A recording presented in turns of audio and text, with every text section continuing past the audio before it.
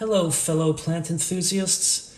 So last week, I showed you how the Sarracenia seeds, which I called stratified, were actually starting to sprout. And looking at this, there are so many more sprouts. So I'm actually going to take off the cover this time.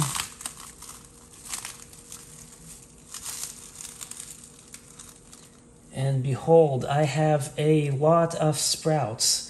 So the height from the peat moss to the rim of this vintage McCoy pottery piece is not high enough for the sprouts to grow. You know, they'll hit the bag, the condensation at the top, and they'll start to suffer. So I don't want them to suffer.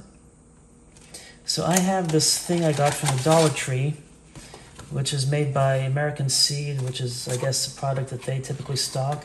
And in hindsight, I should have just planted them directly into this, then I could have had the dome. But it's not hindsight, and this is just a little short, so the dome will have to just sit on top like that, which is not bad, because now I have air circulation going in and out from underneath. I just have to make sure that this won't dry out. But you can see that these seeds are starting to grow, and I'm going to have to do research because this is my first time cold stratifying, and I'm just going to do a little research to see if I need to put these in the sun to harden, at what part of their growth, if need be, and when are they going to be big enough to separate and put in their own pots, etc. So that's stuff I'll be researching and hopefully soon be making more videos of. So make sure you hit that subscribe button so you can stay up to date as I add more videos on these. But these are so many to count. So let me show you guys a closer view of the seeds and sprouts. So looking at them, both the seeds from one variety of Sarracenia hybrid and the other one, they both sprouted probably in about equal amounts. I have fewer seeds here. So really the germination rate on these is going to be a little higher than those if you do the math. But anyway, these were a variety of hybrid that has nice green pitchers that get up to 32 to 33 inches tall. These, they're not as tall, but they have really red flowers. These are interesting because only the petals are red. Maybe a little fringes on the rest of the flower, but for the most part, the flowers are green with red petals, which is kind of unusual. And some years they may have a peach color to them, so it's, you know, for even a Sarracenia flower, it's kind of unusual. And then these seeds here are probably from 2018. I only had about 4 that I had, and they did not sprout.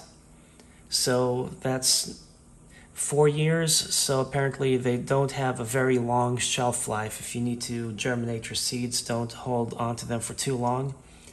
And that's one reason why I hate buying seeds off the internet. Sometimes you never know how old they are. People sell on eBay, on Etsy, and I can't stand when I'm looking for live plants and I get seeds. Because I haven't really had much luck with seeds I've bought off eBay. Sometimes they claim fresh, but you don't know if they're telling the truth or not. They get the review, you know, the feedback, but they're not given enough time for people to actually say, hey, the seeds are not sprouting.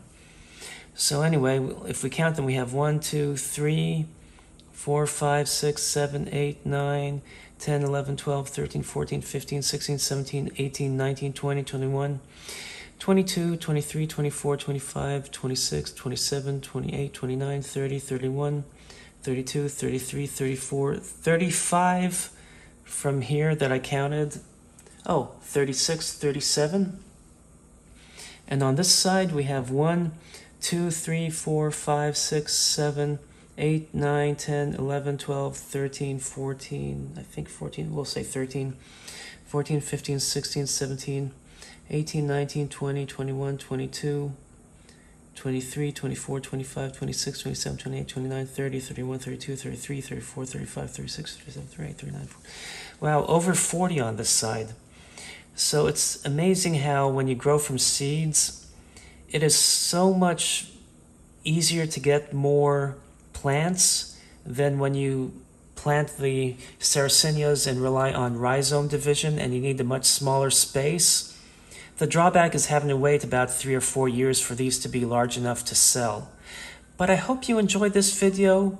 Thanks for watching and happy planting.